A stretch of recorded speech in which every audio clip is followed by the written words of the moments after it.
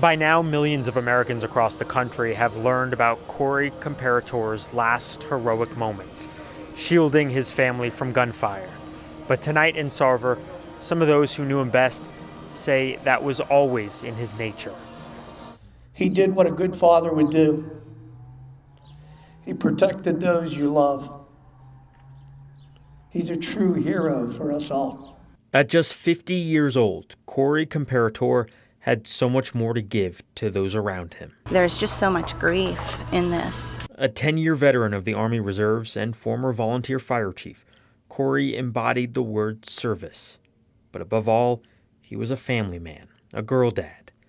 We got a sense of that, hearing Corey's own words, read tonight by his friend Dan Ritter, who recalled a Facebook post from 2017.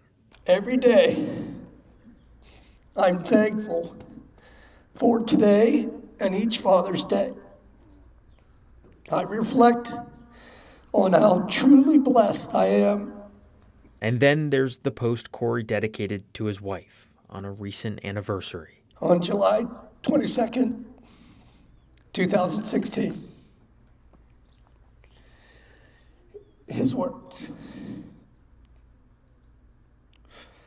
21 years ago, I married my best friend.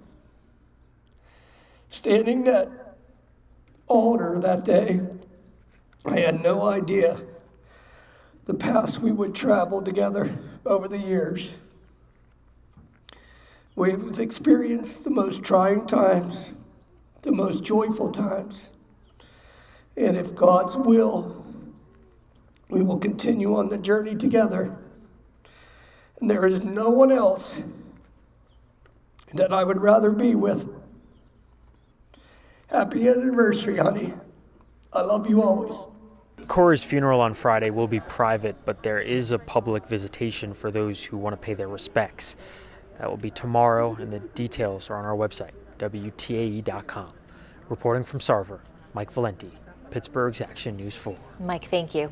And tonight we do have an update on the conditions of the two surviving gunshot victims. Allegheny General Hospital sharing that James Copenhaver and David Dutch have been upgraded from critical to serious condition. The family of David Dutch releasing a statement saying, quote, David and our entire family are especially grateful to all the first responders and medical personnel who saved his life, including the life flight and trauma surgical teams at AGH. As we focus on David's recovery, we also offer our deepest condolences and prayers for the other victims of this tragic event and their families.